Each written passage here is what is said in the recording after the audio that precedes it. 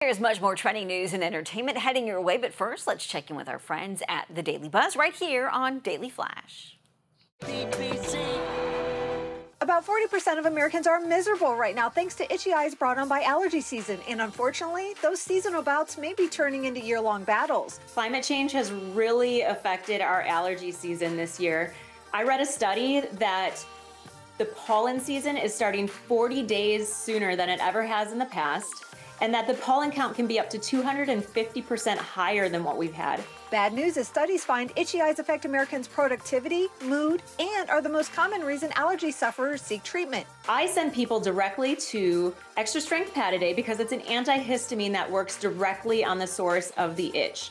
It's one drop in each eye that within minutes you feel relief from the itching.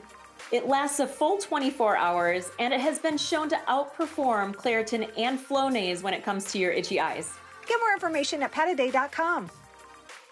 Follow the Daily Buzz on social media.